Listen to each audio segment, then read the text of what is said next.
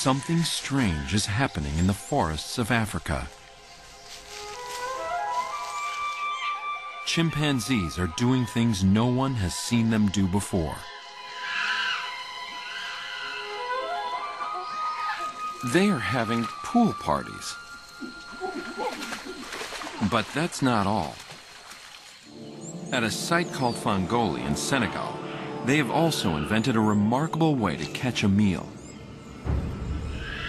They are making spears and hunting, just like our ancestors. Fresh steaks in a swimming pool? How long until they fire up the barbecue?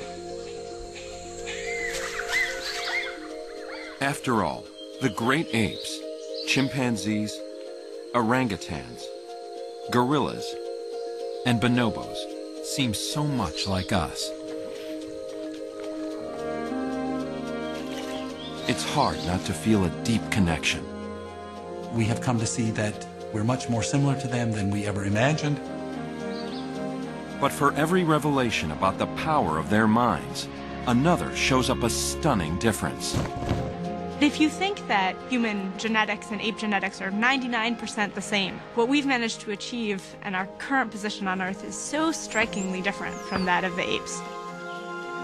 We're trying to figure out what is it that makes us human. What's the little difference that makes the big difference? How big is the gap between them and us? What's holding them back? Inside Ape Minds, right now on this Nova National Geographic special.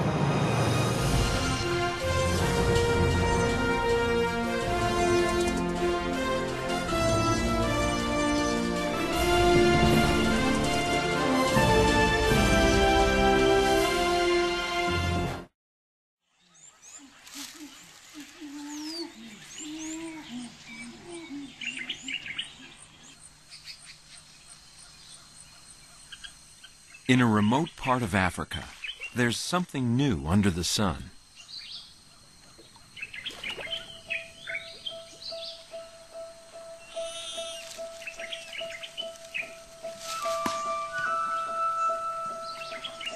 Our closest living relatives are getting bold. Chimps are supposed to be afraid of water. But this young male is climbing down for a dip.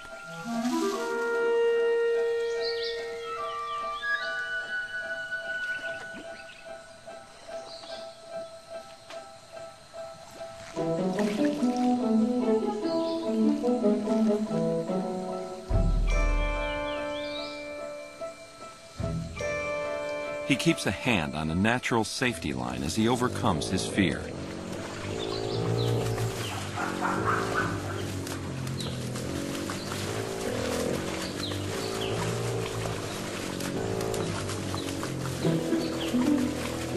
Has a boy or girl ever had more fun in a swimming hole? Wild chimps have never before been seen playing like this.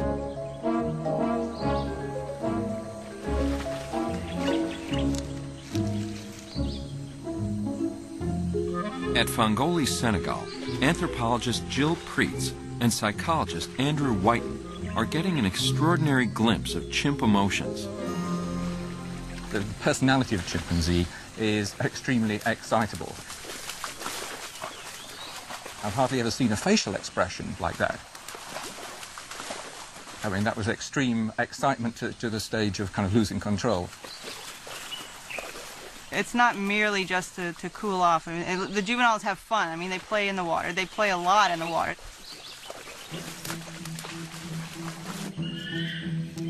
This is only one of a rush of discoveries that is painting a surprising new portrait of ape minds. They are more like us than most researchers ever imagined. One by one, the skills and emotions we once thought were uniquely human are being found in apes.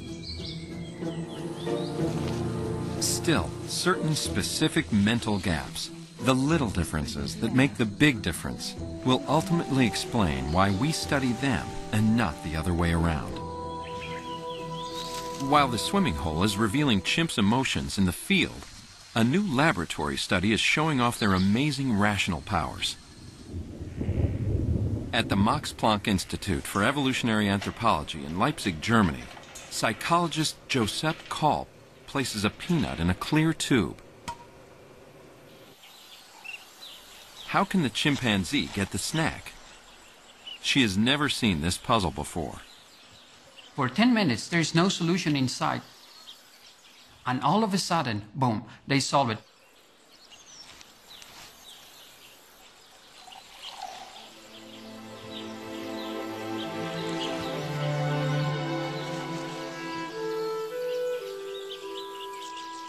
They have to understand that they can use the water as a tool.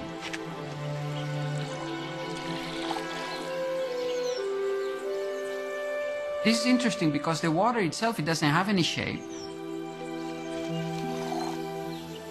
Using water as a tool seems like something we would do on a good day.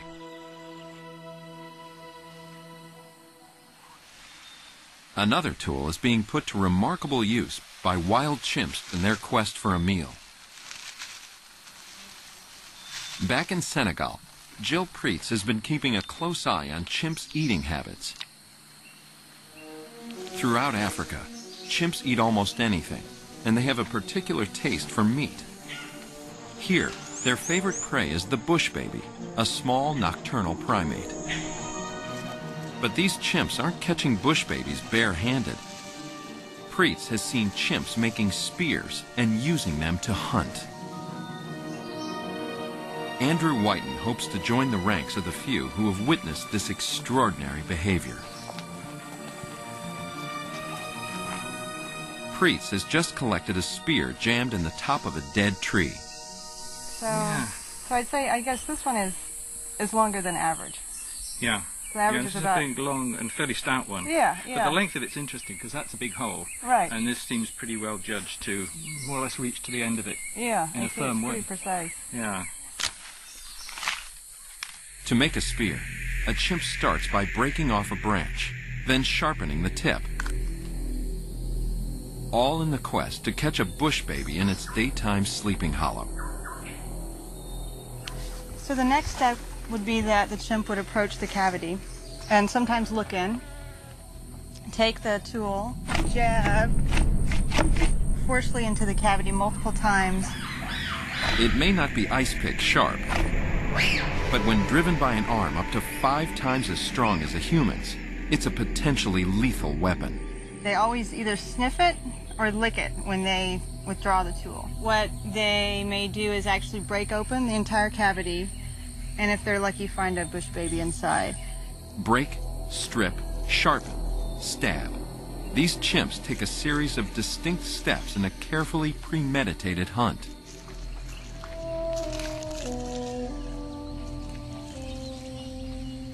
For Andrew Whiten, this discovery may offer a window on our own past. Hunting is fascinating to us humans, particularly if we're interested in the evolutionary story of how we got here. Our ancestor 5 or 6 million years ago was somewhat like a chimpanzee. We know that then later in the evolutionary story we became big game hunters, using a lot of weaponry, butchery tools, and were bringing down large prey. So how did an animal like a puny ape reach that stage? Preetz and Whiten are closing in on the answers.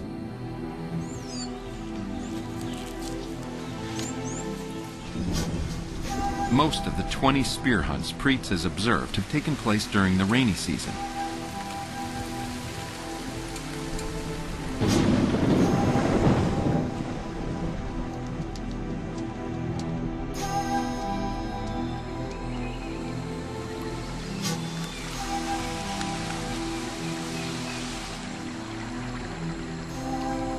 Over time, she has seen every stage of the kill. Hey, John?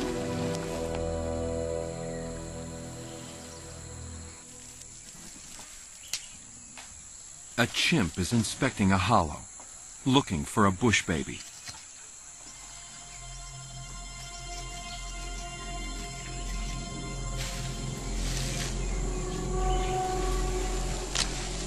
she breaks off a branch and makes a spear. The first time I saw a chimp make a tool, I think I said something like, "Where is she going and what is she going to do with that tool?"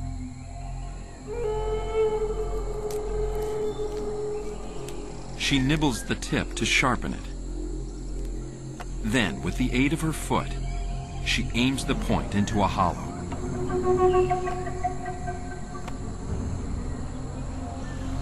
Preetz has made a landmark discovery.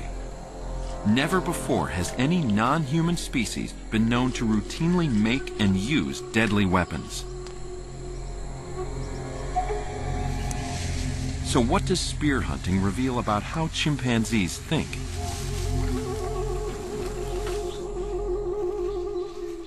Preetz and her team have seen about half the chimps here brandishing weapons, which means spear hunting has spread through much of the group.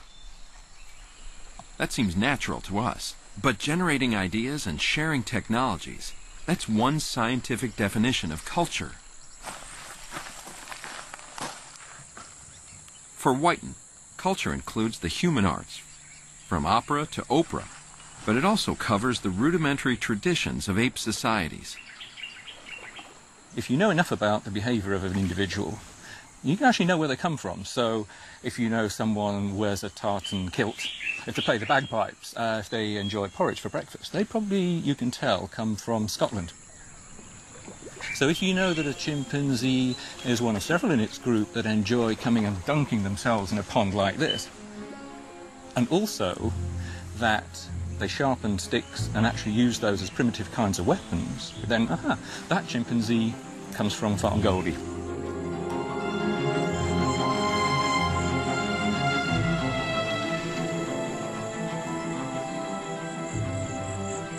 Whiten is trying to discover what kind of mind can lead an ape to culture. Young watch their parents, sometimes very intently, and over the following months and years they acquire that behavior. So you have to be able to copy.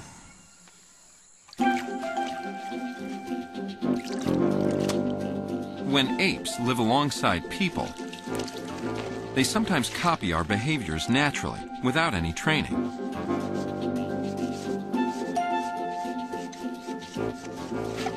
Copying someone else's successful actions beats reinventing them from scratch. But it's a lot harder than it looks. When these bonobos in the Congo started imitating each other, it seemed like play.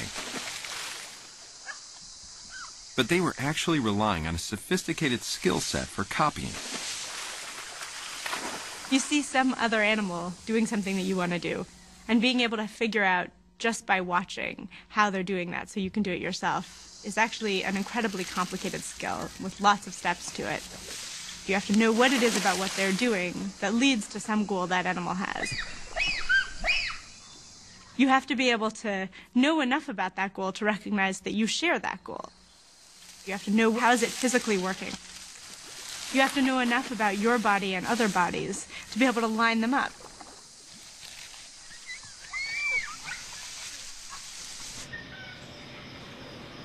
To prove that one ape can copy another, a student of Andrew Whiten's devised an experiment.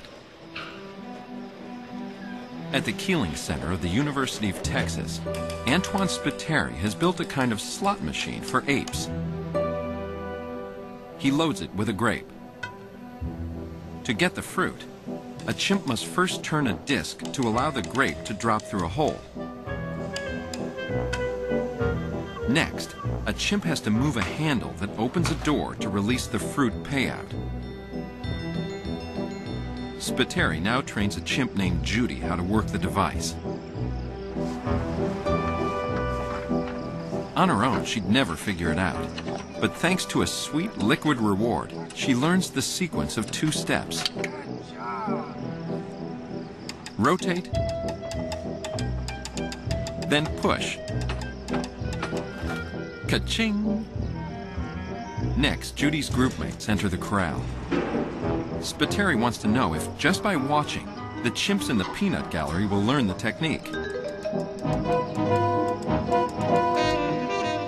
Can these apes ape to win this food-finding game? One chimp seems to think she's got it and shoves Judy aside. A minute ago, Judy was the only one with the knowledge. Now another has it. And quickly the trick spreads throughout the group. But for Spiteri, the most important question remains. Have the kibitzers next door also learned the solution?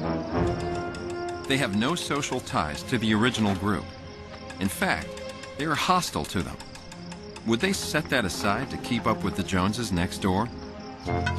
In no time flat, they're working the slot machine like old pros. Rotate, then push the handle. Call it the Texas two-step.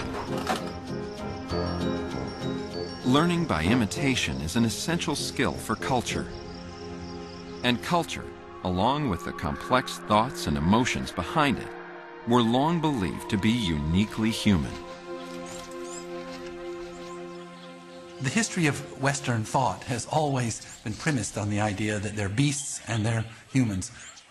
Then humans are touched by the spark of God, and beasts are just beasts. Something of a revolution came in 1960 when a young researcher with support from the National Geographic Society set up camp in Tanzania. Jane Goodall observed that chimps' emotions seemed much like ours, especially the tenacious bond between mother and baby.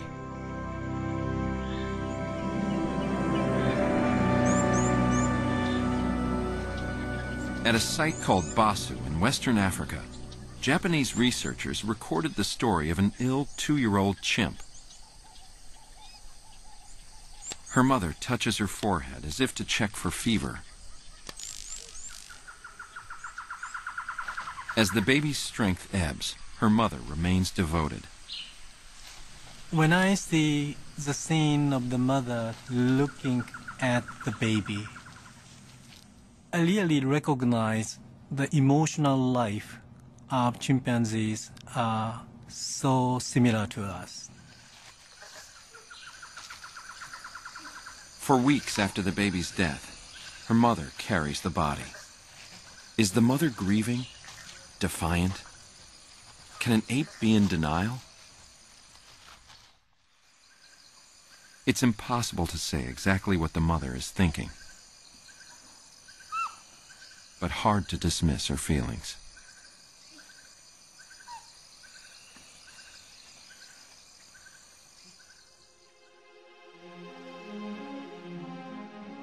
Putting ape emotions on the map was only one of Goodall's accomplishments. She also found powerful evidence of their intelligence. Goodall was the first to report chimps making and using tools, in this case to fish for termites.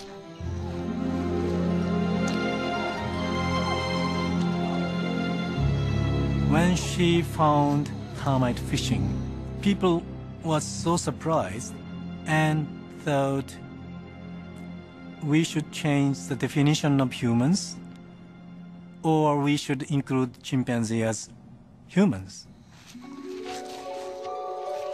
What Goodall couldn't have known was that at a place called Gualugo, other chimps had an even more sophisticated way to catch termites.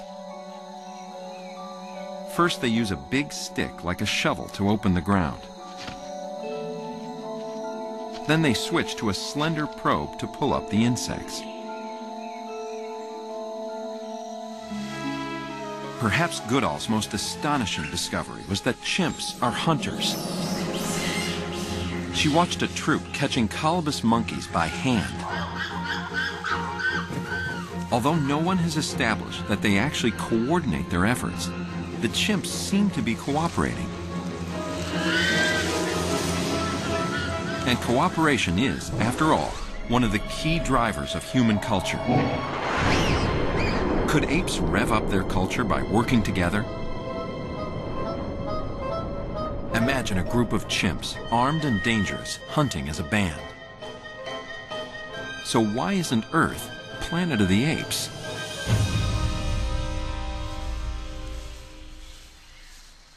Do apes even have the capacity to cooperate? a series of new studies reveals the rudiments of teamwork in the great apes. But they still come up short.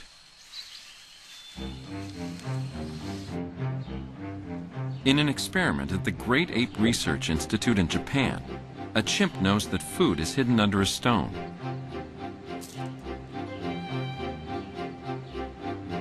Then researchers swap in a heavier stone.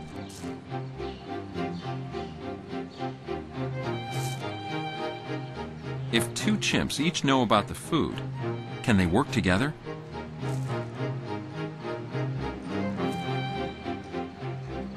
In repeated trials, no pair of chimps ever communicated to synchronize their pulling. Swap in a person, researcher Satoshi Harada, and chimps still don't collaborate. At first. But eventually they figured out the sweet rewards of cooperation.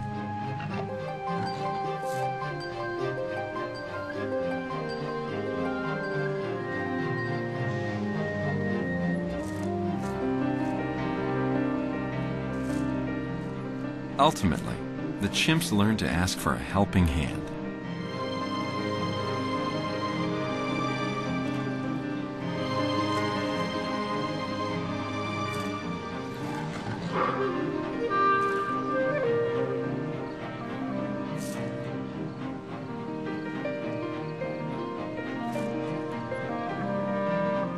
A needy chimp may recruit help from a person, but will it ever offer assistance?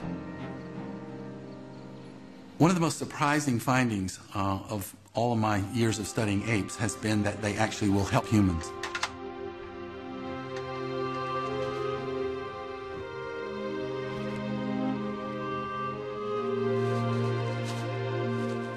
If you're reaching for an out-of-reach object, if they understand what your goal is, then they will help you.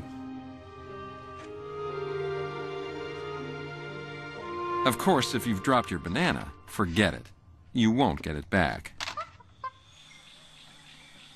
Chimps can understand what someone else wants.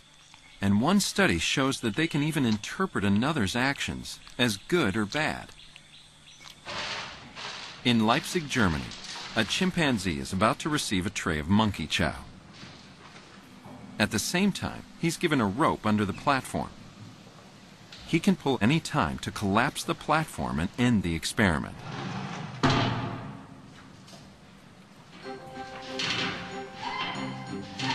Another chimp now enters the cage.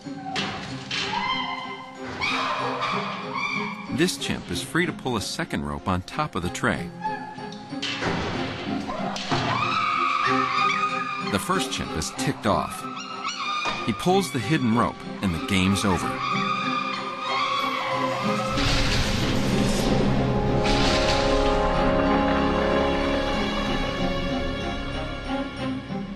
Was he just generally outraged? Or was he taking specific revenge on the thief? To find out, the researcher now moves the food. Once again, the first chimp has lost his food to the second. All that's changed is who's responsible. In trials where the researcher moves the chow, the first chimp is much less likely to crash the platform.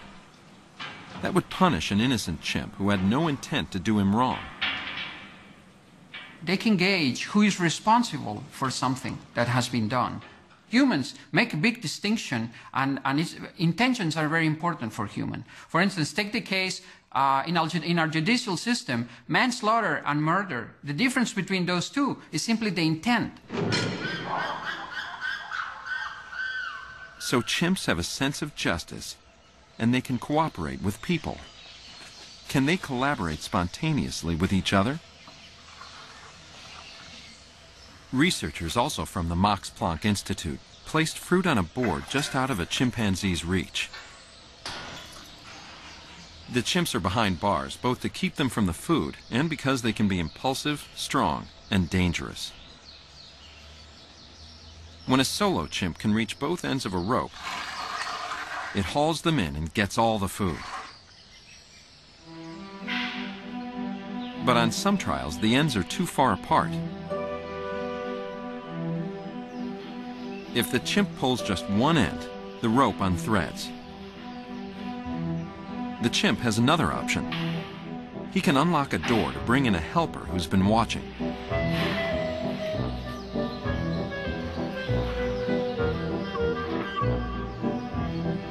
The two chimps now work together.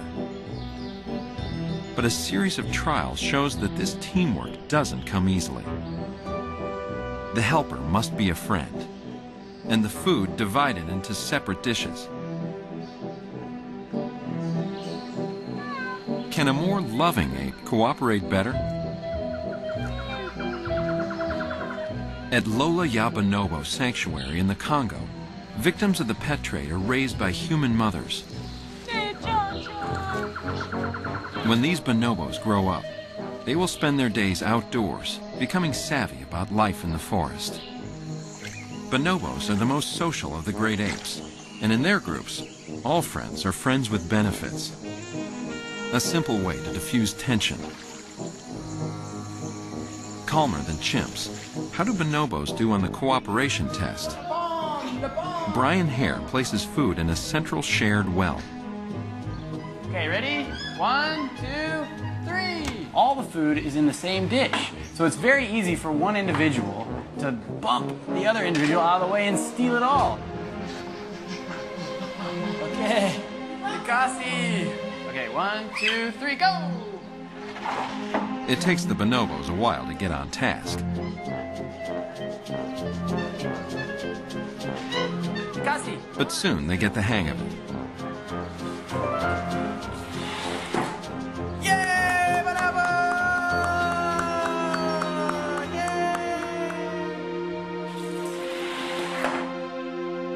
Yay! With their more congenial temperaments, bonobos are more cooperative than chimps are.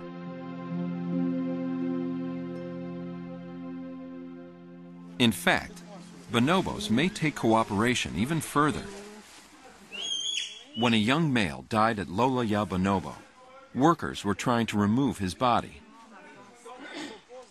The staff decided to use sticks and try to move the bonobo towards a door. They mounted an incredible defense of this body that surprised everybody and was extremely moving.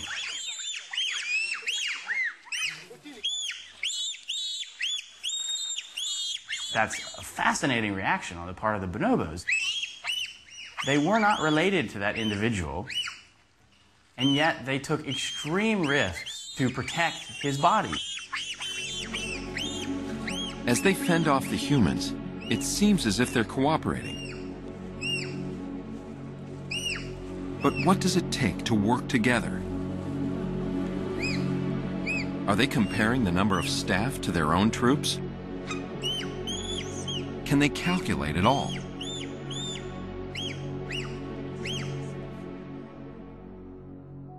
At Kyoto University, Tetsuro Matsuzawa's experiments are revealing that chimps can in fact develop an astonishing facility for numbers. He first trained a chimpanzee named Ai to touch the numeral that matched the number of dots. Once Ai knew 0 through 9, Matsuzawa displayed the numerals helter-skelter on a screen. Ai quickly learned to touch them in ascending order.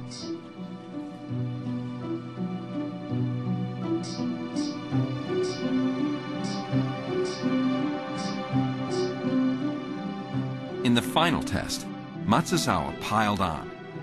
As soon as Ai touches the numeral 1, white squares cover up the remaining numerals.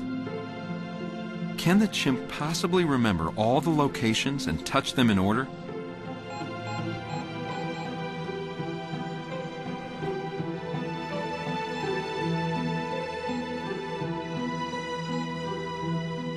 The performance was really amazing. Much better than we have expected. But for Ai, learning numbers was a struggle. Almost the same amount of training was necessary to teach 3, teach 4, or teach 5, or even worse. It takes more time to teach 5 and then 6. I never got the aha feeling that children have when they realize that you just add 1 to get to the next number. In the United States, another ape shows a surprising gift for language. You gonna help get some sticks? Good.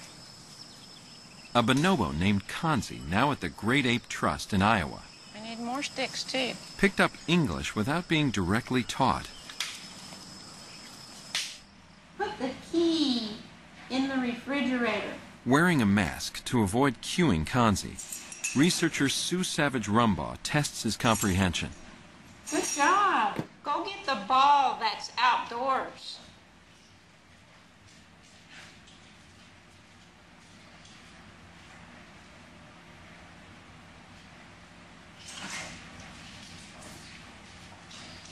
Very nice. Thank you, Kanzi. Savage Rumbaugh measures Kanzi's vocabulary at 3,000 spoken English words. While apes can master words and numbers, other research shows that something else is limiting their cooperation.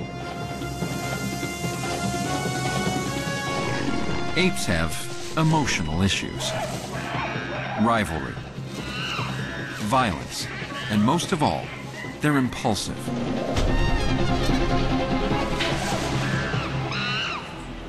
In a celebrated study that investigated impulse control, Sally Boysen of Ohio State University asked chimps to choose between 2 dishes of M&Ms. Now you watch real carefully. We're going to put 1, 2, 3, 4 down here. Are you watching, Miss Briss? Chibi? We're going to put 2 in here. Which should we give those to Sarah? Okay, well, I have to give these to Sarah. And then Sheba gets 2. So Sarah gets 4. And Sheba only gets 2. Oh. Too bad. The twist was that the chimp got the candy she didn't point to. Could the chimp learn to resist her impulse to reach for the bigger pile? Oh, you want Sarah to have these? It's okay. It's okay. You get to have that one. Yeah, and Sarah gets 5. And Sheba gets 1. Oh, that is such a shame. Amazingly, chimps never overcame their greedy urges. They always reached for more, and so ended up with less. And Sheba gets 2, so Sarah gets 4. See? Impulse studies have also been run on humans. In a classic experiment from the 1970s, a researcher gave a 4-year-old a simple choice. So if you wait for me to get back, I'll give you this bowl with all of these gummy bears, okay? But if you can't wait, you can push that button like this, and then I'll come back and you can have this bowl with just this one gummy bear, okay? Okay? Okay, I'll be right back.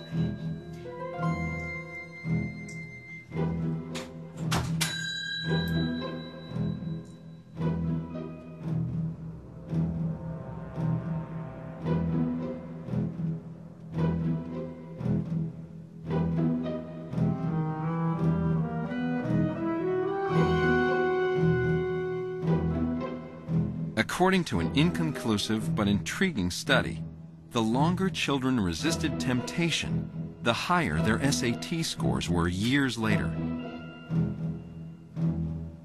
In any case, the differences between people are small compared to the gaps separating humans and apes. Maybe one of the first things that happened during our species evolution is we became much less emotionally reactive. Maybe that's one of the big differences that may explain why we solve problems so differently. We sort of got control of our emotions. Can apes be given skills to help them master their emotions? Now you watch real carefully. Sally Boysen trained a chimp to understand numerals. 2, 3. Then she repeated her M&M's experiment, but now offered different pairs of numerals rather than treats. You want to give 2 to Sarah. Okay, 2 goes to Sarah, and you get 6. Oh, you love Remarkably, chimps were now able to learn what they couldn't before. Point to the smaller number to get the bigger prize. Symbols can make you free. They can help distance an ape from its impulses. But outside of the lab, apes don't seem to use symbols. Still, ape minds seem to share many of the amazing features of the human mind. They have sophisticated social emotions. They can cooperate. They have culture. 5, 4, 3, 2, 1. Their mental rocket is on the launch pad. Why isn't it taking off? The human brain rocket certainly had liftoff. On an average day, human beings file thousands of patents, post tens of thousands of internet videos, and think millions of thoughts that have never been thought before. Our closest relatives are different. On a good day, an ape is lucky to use a tool to crack a nut. What prevents ape culture from igniting like the human version?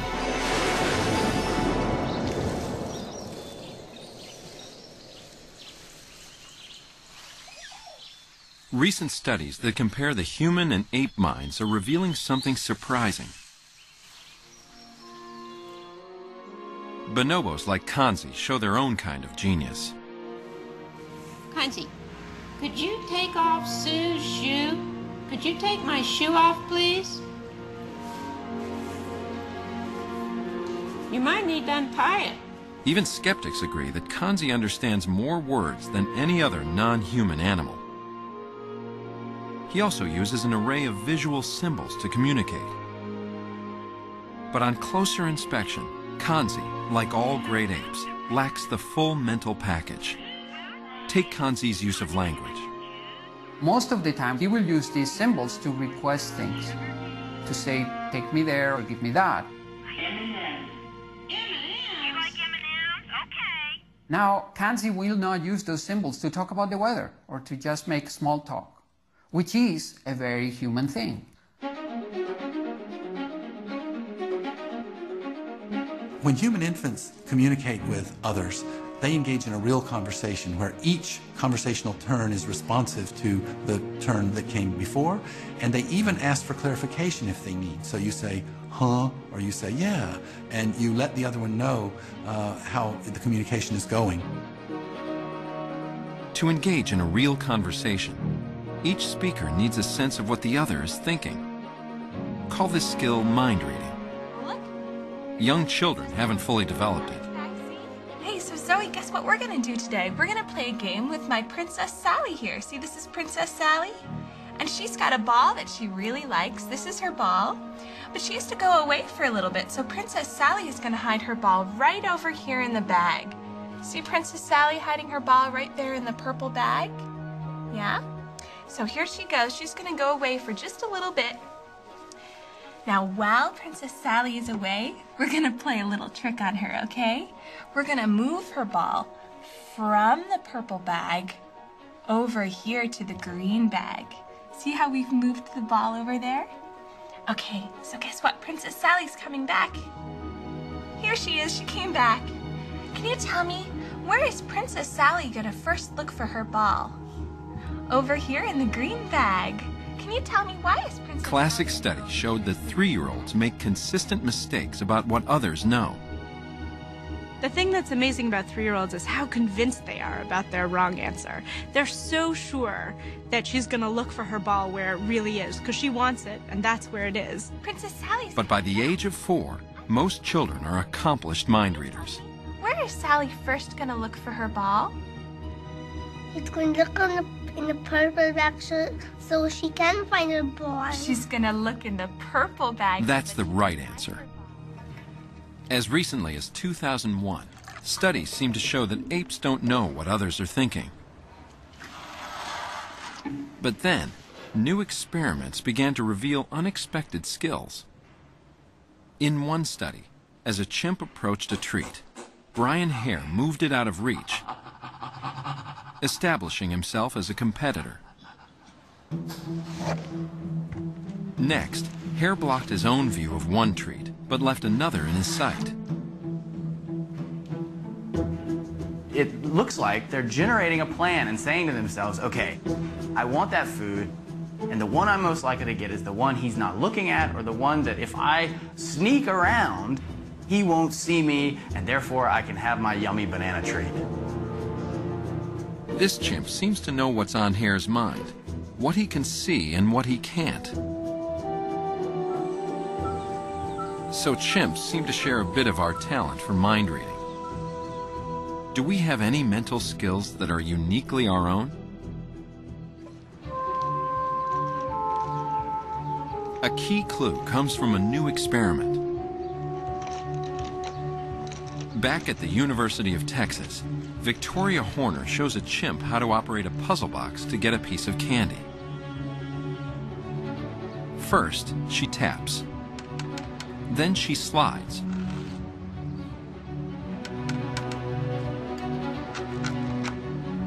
Next, she pokes.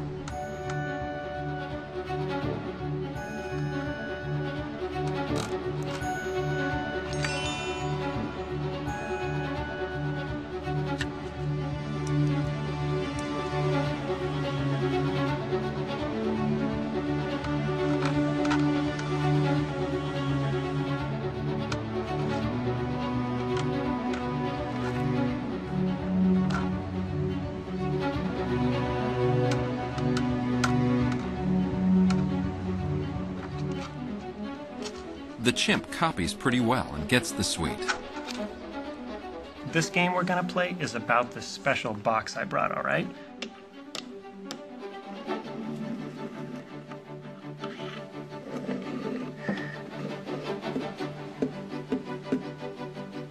There's a gummy bear. It's your turn.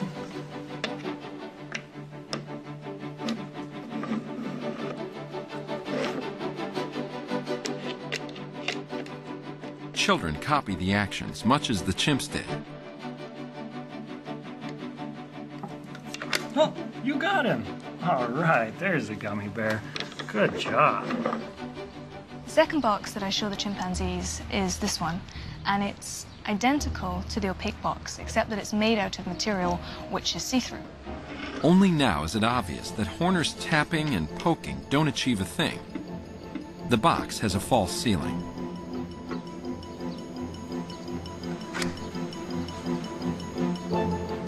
The chimps cut to the chase. They skip the needless steps. For the apes, it's all about the treat. What this study shows is that apes don't just mindlessly ape. They also understand something more about cause and effect.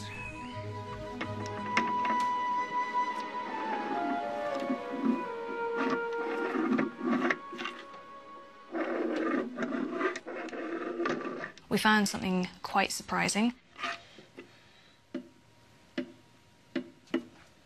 The children were predisposed to copy, even when it meant that they were doing something that was really rather silly. So this seems a little like the chimps are outsmarting the kids in this particular study.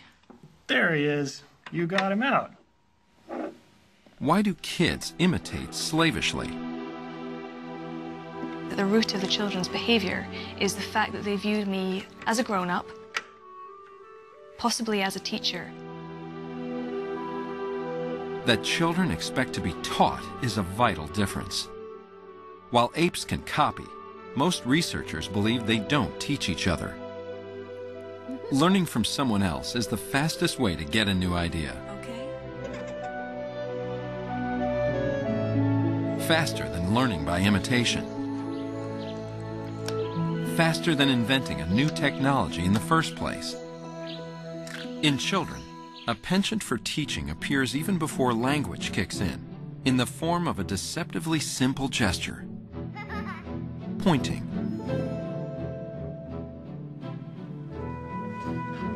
A toddler knows that the cup being pointed to is the one that hides a treat. Parents love it when their kids start pointing because it's evidence that the kid's trying to communicate with them. Parents definitely notice the difference between babies who just point to ask for things and babies who point to show them things. Apes don't seem to get that kind of pointing. It doesn't matter whether Brian Hare points or stares or orients his body.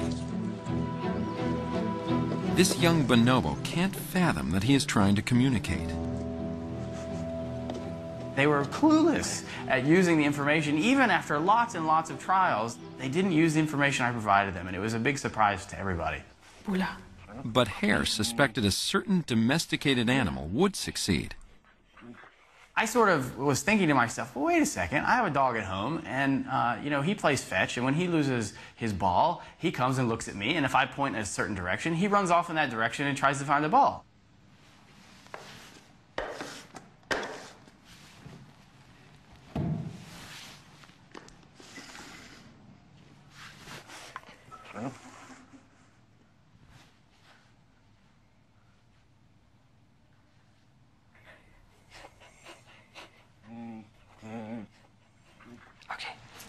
Sure enough, dogs get it. Why dogs and people, but not apes? The answer may spring from the way emotions collide with reason. It's possible that, like dogs, there may have been selection against aggression in humans and selection for tolerant behavior, pro-social behavior, that actually then allowed us to use these cooperative communicative cues in a very different way than other species, even our closest relatives. Pointing has a rational component too. It relies on a particular mental skill. A little difference that makes a big difference.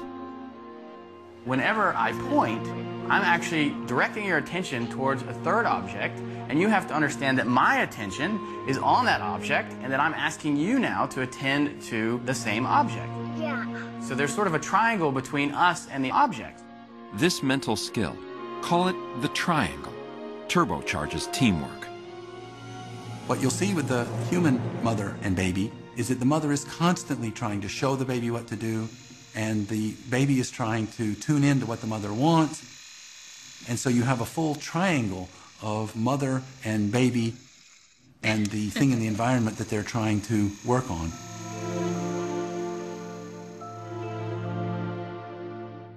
It's a special cognitive achievement.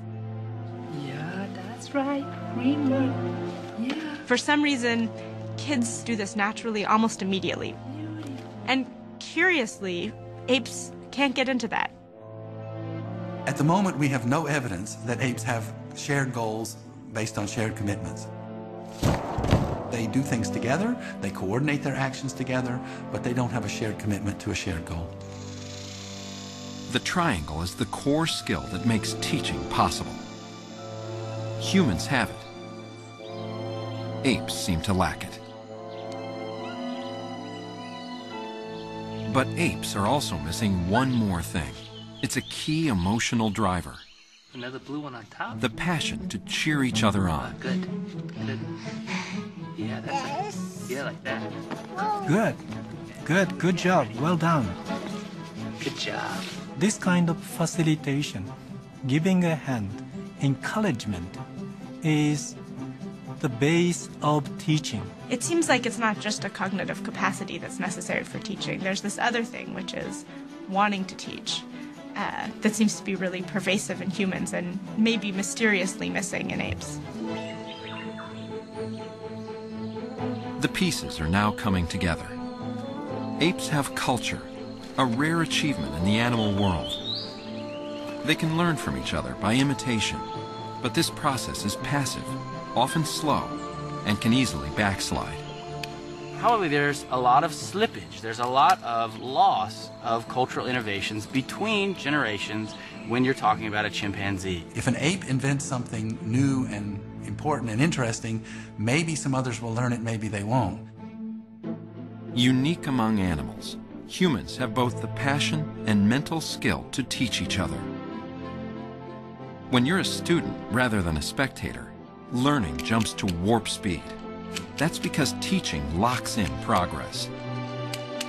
Human cultural traditions have a cumulative quality, that each generation builds on the things of the previous generation. So if you look at the history of any interesting technology, it started out simple, and the children of that generation learned the simple version, but then some genius made an improvement to it, and everyone follows right away, and we get this ratcheting up in complexity.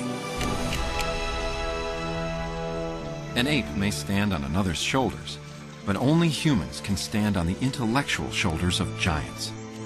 It's such a great privilege to be able to work with these animals and try to understand what's going on in their head when they look at you so gingerly and softly. Is it they're thinking, oh, he's such a nice guy, and boy, I wish I knew what was going on in his head? Or is she thinking, gosh, what's that spot? Is it dirt? Could I eat that? In spite of their limitations, when we look into the eyes of a fellow ape, we don't feel a gap, but a deep connection. We can't dismiss a chimp reaching out for help, or a group of unrelated bonobos rallying to the defense of another, or a mother refusing to let go of her dead baby.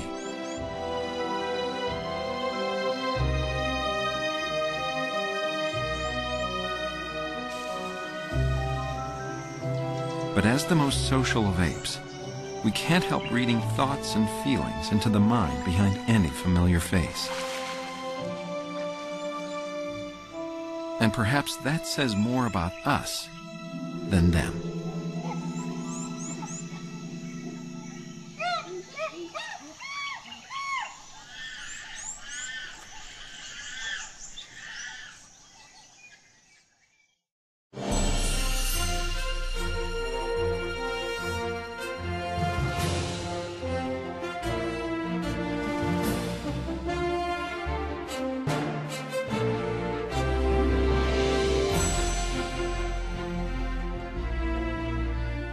This NOVA program is available on DVD at shoppbs.org or call 1-800-PLAY-PBS.